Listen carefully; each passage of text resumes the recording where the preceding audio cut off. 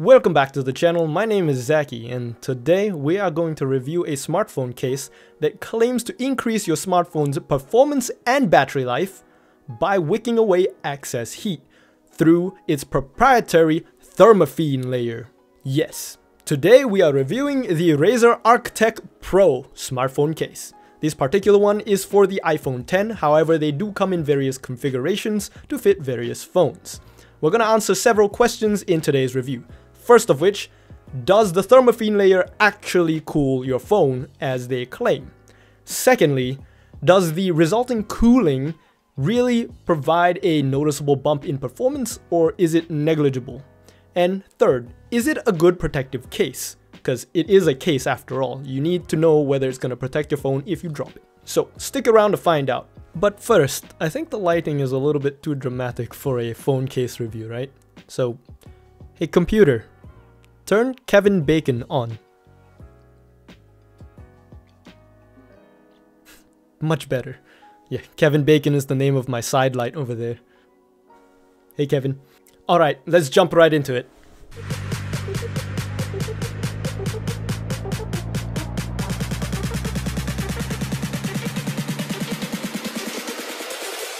As we go through this review, you might notice that I have some messed up knuckles and wrist over here. That was because I was butt boarding and I forgot about the physics of butt boarding. And I sat towards the back of the board instead of the front, which made me not able to steer the board, and then I got speed wobbles going down a hill and then I fell off the board. It was quite sad. But don't worry, I don't have any disease or anything. I don't have open sores or anything. These are just road rash wounds. The pavement tore me up. So I'm healing just fine, and hopefully all will be nice and completely healed within the next week or so.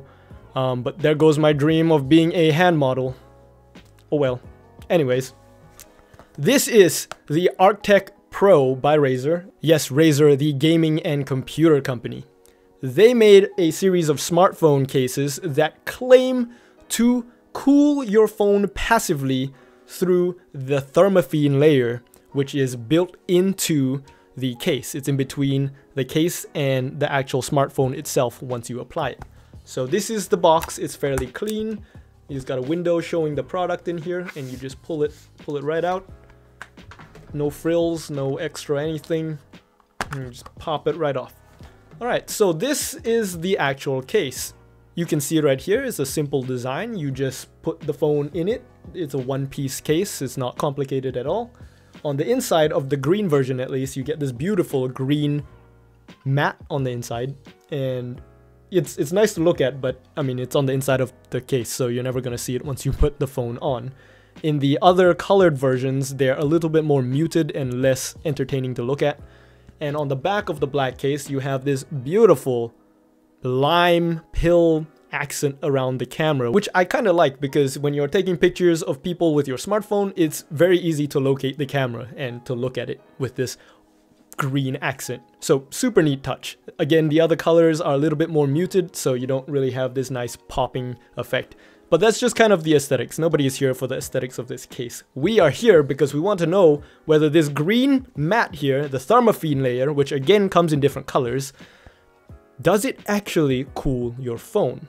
Well, to find out, we are going to use a laser thermometer, and we are going to shoot the back of the phone while it is running benchmarks, first without the thermophene case, and then secondly with the thermophene case.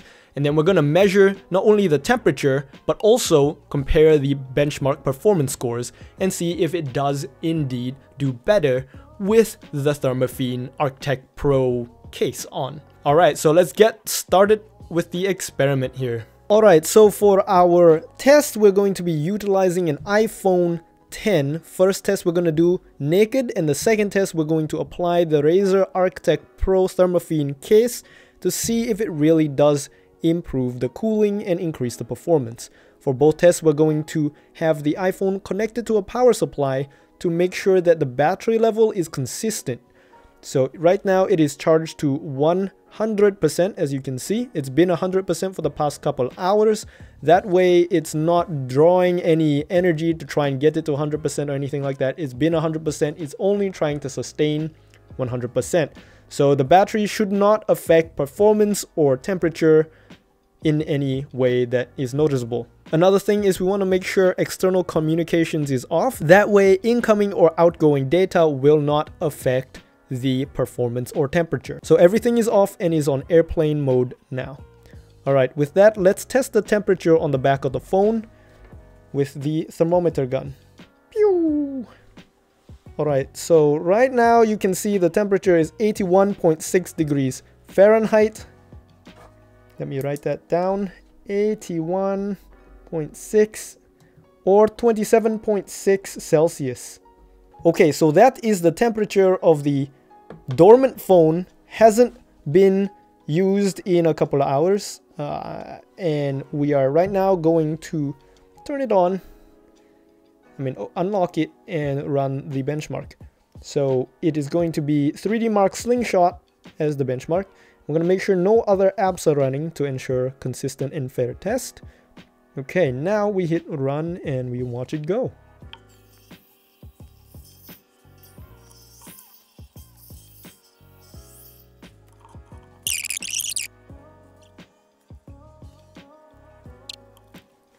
Alright, so right now we can see the results. It has finished the first round of tests.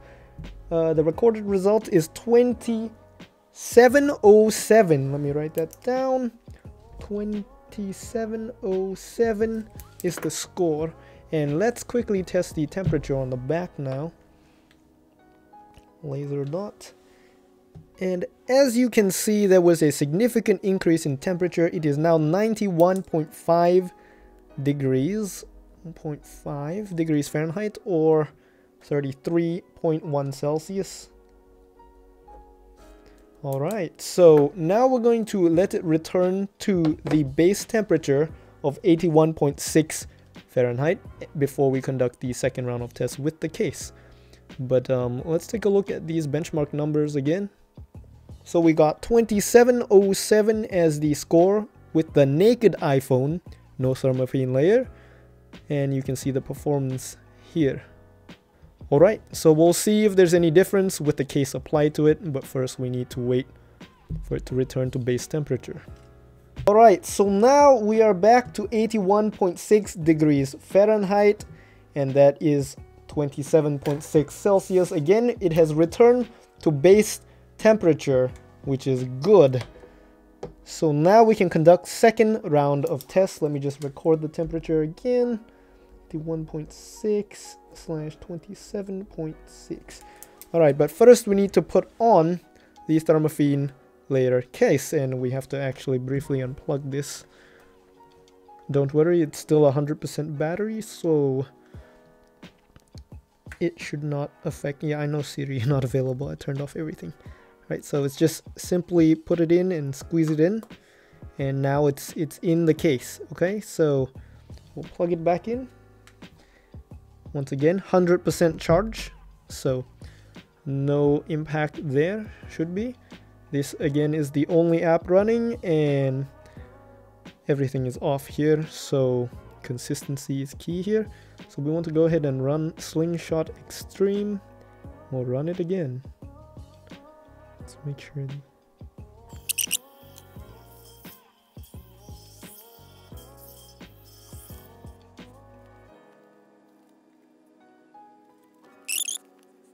Alright, so here are the test results. So it looks like we have a score of 2791, which is significantly better. I mean, not significant, it's better. It's better than the naked phone will do by itself. So let's quickly pop the case off to test the temperature underneath. Okay, now the case is off. Let's shoot it with the temperature gun. And it looks like we have 90.8 degrees Fahrenheit. 90.8 or 32.7 Celsius. So it is a little bit less than the naked phone would get, and the score is better. Alright, so it looks like initial testing shows that with the thermophene layer inside this case, it does in fact lower the temperature by a little bit and increases performance by a little bit as well. Alright, but that was just a preliminary test, and that was only one round for without and one round with the case. To ensure consistent results, I think it is important that we run the test several times without the case and several times with the case to compare the scores. But preliminary tests do look promising. And I do notice that when I have it inside the thermophene case and I put it in my wireless charger on my car dashboard, and when I'm driving and I have my Maps app and a podcast app, it doesn't freeze up as often as when it's just a naked phone, or if it's in a different case, it tends to freeze up more. However, this case does not stop all the heating problems. It only mitigates it by a little bit. So let's do more rounds of testing to see how it holds up. We're going to do 3 tests with the case and 3 tests without the case, and let's compare the numbers. Alright, so now we're done with the main body of testing, and as you recall, the first 2 tests that we did, we measured the back of the phone's temperature before and after the benchmark, and also with and without the thermophene case on, to see if there was a difference in the benchmark score as well as the ending temperature after running the benchmark. So there we saw that regarding the back temperature and the performance, the phone did a little bit better with the case on. Here are the results for that test. So there you can clearly see that with the case, the phone performed a little bit better and ended with a slightly lower ending temperature despite starting with the exact same temperature. But to make sure this wasn't just a one-time fluke, I wanted to run the test consecutively 3 times in a row with the case and 3 times in a row without the case.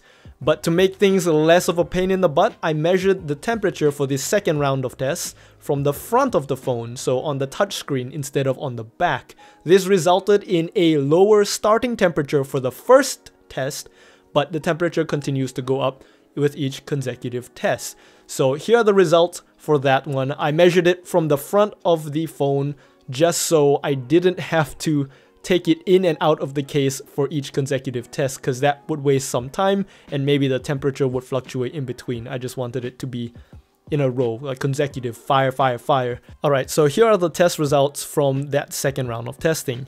On the naked iPhone for the consecutive 3 tests, the starting temperature was 79.7 degrees Fahrenheit or 26.5 degrees Celsius.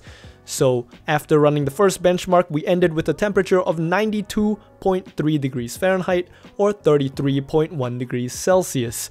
And the first benchmark score for that was 2697. The second benchmark for the naked phone, we started at 92.3 degrees Fahrenheit and ended with 94.7 degrees Fahrenheit. And the score was 2565, so a noticeable decrease there. And then the third and final consecutive test for the naked iPhone started at 94.7 degrees Fahrenheit and ended at 96.6 Fahrenheit with a score of 2391. So you can see with each consecutive test, we are losing a significant amount of performance and the phone is heating up. Alright, so now what does it look like with the thermophene layer? Here are the results. So again, with the same starting temperature measured from the front this time of 79.7 Fahrenheit, the first benchmark we ran with the case on ended with 87.6 degrees Fahrenheit from the front of the screen and a benchmark score of 2739. The second consecutive benchmark ended at 91 degrees Fahrenheit with a score of 2694. And then the third and final consecutive benchmark with the case on ended with 94.1 degrees Fahrenheit and a score of 2497. So you can see a similar trend there with each consecutive benchmark we're losing significant performance as expected because it's getting hotter. The temperature is also rising. But when you compare the results without the case, you can clearly see the thermophene layer doing its job. Not only do we have higher benchmark scores with each consecutive test as compared to the naked phone, but we also have significantly lower ending temperatures despite having the same initial starting temperature. So that's very encouraging to see that this is not a gimmick, it's a legitimate thing. And yeah, I think that concludes the thermophene layer test. Of course, if you get this, you should test it yourself and see if you have any noticeable effects. I've noticed that my phone hangs up less when it's overheating. It overheats less, but it still happens. I mean, it's not going to completely stop overheating from happening, but it will delay the time that it takes to overheat. So, before we get into the actual case and protection capabilities of the Razer Arctech Pro, I wanted to run another benchmark just for kicks, and I'm gonna stick my iPhone in the freezer and run the same benchmark and see what the score is this time. So stick around. All right, so now we're in the freezer and we're going to do a temperature check on the back of the phone here. Okay, let's take a look here. As you can see, it is 61.6 degrees Fahrenheit. We're gonna go ahead and run the benchmark now. So open, and then we hit Slingshot Extreme, and then we hit run. Okay. Let's see what happens when I close the freezer, and we'll just wait and see what happens there. Alright, so I think the benchmark's over now. Let's see. Let's first flip it over to get the temperature. Slingshot Extreme 2.2. Slingshot. I don't know why it's reading it. Okay, so it's 60.8 degrees Fahrenheit. It got cooler. I mean, obviously, because we left it in the freezer. But let's look at the score. Look at that ridiculous score. Now that's performance. That is crazy. Let's plug it in and compare it with the rest of the results. Alright, so we're back from the freezer tests and the results are quite awesome. We started with a base temperature on the back of the phone of 61.6 Fahrenheit and we ended it cooler at 60.8 Fahrenheit after the benchmark, because I guess it was in the freezer and it cooled it more than the benchmark heated it up, which is kind of neat. And the results were a staggering 36-39. So this really goes to show that the cooler you can run your devices, the greater the performance you're gonna get. But obviously we more or less know this from just conventional wisdom, but it's cool to see the results right in front of you, and especially from sticking the phone in the freezer. That's pretty neat. Alright, so now that we've determined that the Razer Arctech Pro with its thermophene layer does in fact decrease your phone's running temperature and thus increases its performance, it's also safe to assume that your battery life will increase while your phone is in this case, because it doesn't have to work as hard. Now, I don't really have time to test out the battery life and have a comprehensive test like I did with the benchmark scores and results, but I think it's pretty safe to assume based on the temperature and the benchmark scores. Alright, so now we're moving into the final leg, the actual protection capabilities of this case. Razer says that their Arctech Pro case is certified with a drop protection of 10 feet or 3 meters. So that's pretty high up. And holding the case in my hands, it's sturdy. I have no qualms about it. It's fairly sturdy. It's barely even bending. I mean, it's somewhat malleable, but it's not like a soft jelly case or anything. If you can hear that, it's solid. It's really nice, and it's kind of grippy because they have this matte finish on it. So your phone is less slippery than when it's naked, especially the iPhone, because it's all glass and metal. It's like a soap bar sometimes. So this case, I've never had a grip problem while it's in this case, and it's very secure in my hand. I love it. It's a little bit, it adds thickness to the phone, just a little bit. So, of course, a naked iPhone is like the nicest to look at, but this case is pretty heavy duty. It does have a little bit of a lip, so let me put this phone inside. It has enough of a lip that if you drop your phone face first, it could protect it against the flush ground, but again, if there are any rocks or pebbles or gravel or any sort of thing where the screen is, it's still gonna damage your screen. I have a glass screen protector on my phone, so it raises the screen just about to the level of the lip. So I'd say the lip's thickness is about that of a tempered glass screen protector. Something to note is that the matte finish does kind of scratch fairly easily and leaves smudge marks all over the place. It's not a huge deal, but up close it can look a little bit weathered and worn. But aside from that, I mean, I trust my phone in this case. I've dropped it a couple of times on hardwood. I've never dropped it on cement or anything like that, but I wouldn't really be too afraid. This seems like it would protect it from that kind of drop. So yeah, I think protection-wise, it's as good as this type of case is going to be. It's not like an extreme protection case that allows you to go diving with it or anything like that. It's just a regular phone case that is spec'd pretty well to handle drops, and it has the added performance benefits of cooling your phone, which is really neat.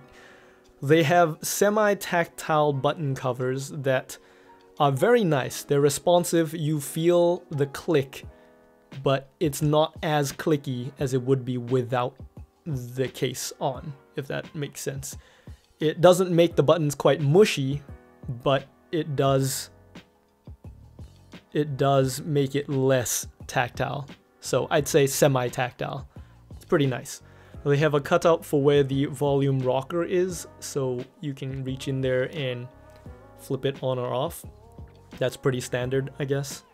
And what's nice is, since the case is a little bit thick, it completely elevates past the camera bump, so when you put it down on the table, there's none of that rocking anymore. So that's really neat. The last thing is the case does allow for wireless charging, because there are no metal components in the case or anything like that, so it will not hinder your wireless charging, which is a huge plus because that's what I got this case for in the first place. So I could put it on my wireless charger in my car and it would help with the whole overheating issue. So all in all, it does its job, does it well, and your phone will look like this in the case.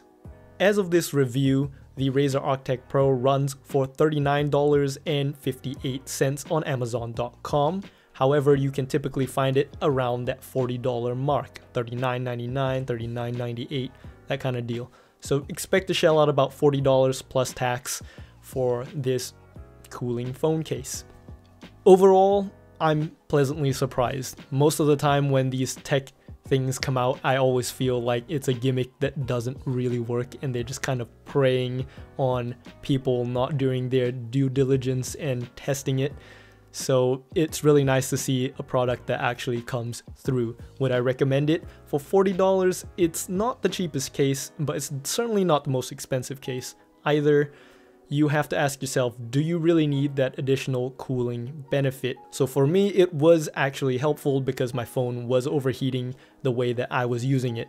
So with this layer on, I noticed less overheating and it seems to be able to handle itself much longer before I get any of those issues that I used to get without it. However, it is not a magic bullet. Your phone can and will still overheat in the case. It's happened to me before. However, you just get a longer period of time before that happens. So it's really up to you and how you use your phone and whether or not you're seeing overheating issues as you are using it now. If you are, then I totally recommend picking up the Razer Arctech Pro with that thermophene layer. It's great stuff. But if you're not really running into overheating issues, then there's really no reason to get this case. You know, it's just a case that will keep your phone running a little bit cooler. You can get much cheaper cases that are just as protective without the cooling feature. So that's my review on the Razer Arctech Pro. series of cases, I would say 10 out of 10. Nothing wrong with these cases. The only slight complaint I might have is the matte finish. While it's nice to hold, it gives it this kind of soft, grippy feel. It does scratch fairly easily and leave smudge marks on it, but it looks kind of cool because it's very industrial looking, I think, and the marks on it, I feel, enhances the way it looks. But that's just me. Alright, so if you would like to pick yourself up a Razer Arctech Pro case, go ahead and click on the Amazon link in the description below. That's where you can find it for the current price of $39.58 as of this review. Prices could change. I don't get any affiliate money or commissions from any of these things yet. Haven't set that up. I'll look into that in the future. So if you would like to support my channel or you found this video helpful, it took a lot of effort to make and the testing was fairly grueling. I had to sit through a lot of benchmarks here. I would really appreciate a thumbs up if this helped you out with your purchase decision. And if you enjoyed the content, please consider subscribing. It really lets me know that I'm heading in the right direction, and so I will make more videos in the future. Thank you so much for watching, and if you want to see another review that I've done recently, check out the Quip toothbrush review. It's that fancy minimalist electric toothbrush that is everywhere on Instagram and social media and whatnot, and I give you the hard honest truth about it. I quite like it, so go check it out.